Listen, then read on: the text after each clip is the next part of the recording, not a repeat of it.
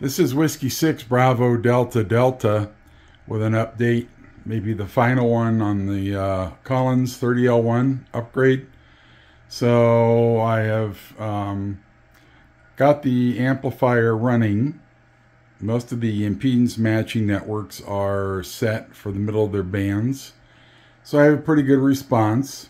Right now I'm on 20 meters, 14.287 I tuned up on. It's working. I have 420 watts CW, and voice I have about 800, peaks at 800 average. So it's probably pushing 1100 watts peak.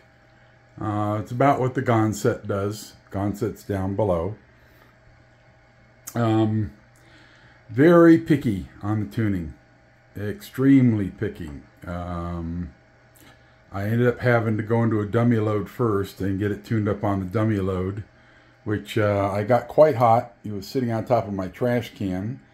Melted the top of my trash can by the time I got done.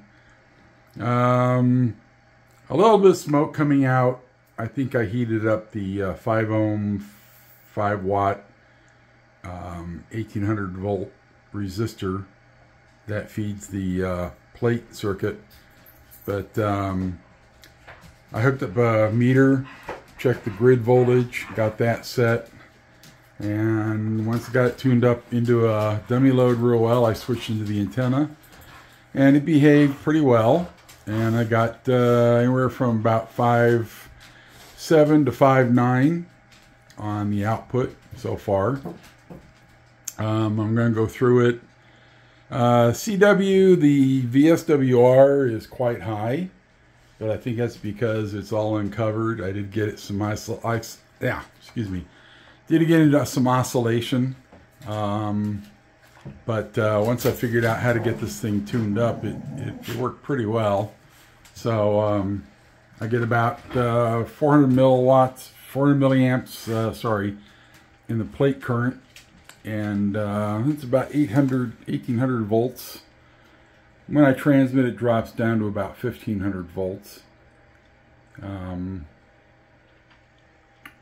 little transmit switch. Let's see here. Switch over to CW.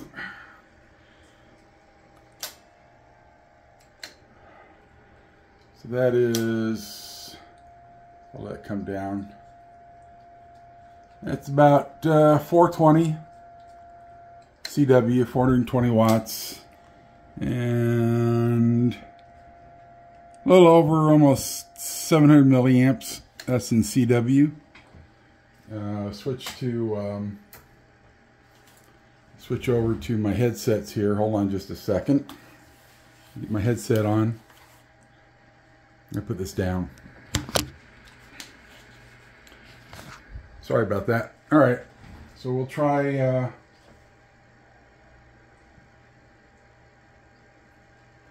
there.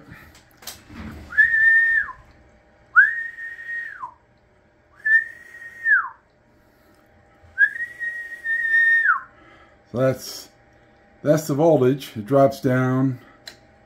Let's switch over to current, plate current here.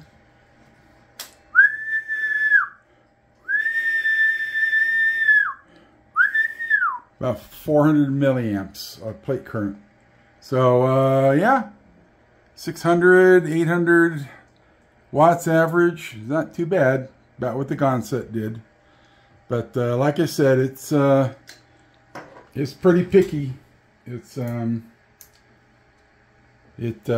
little more difficult to tune up. The Gonset's kind of like a loosey-goosey front end. You know, knobs are very forgiving.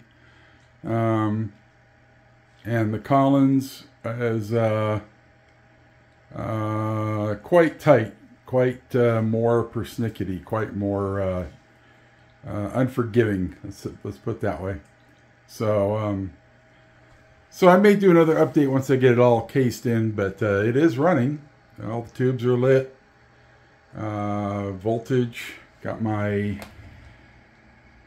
-4 volts in standby, and When I go to transmit,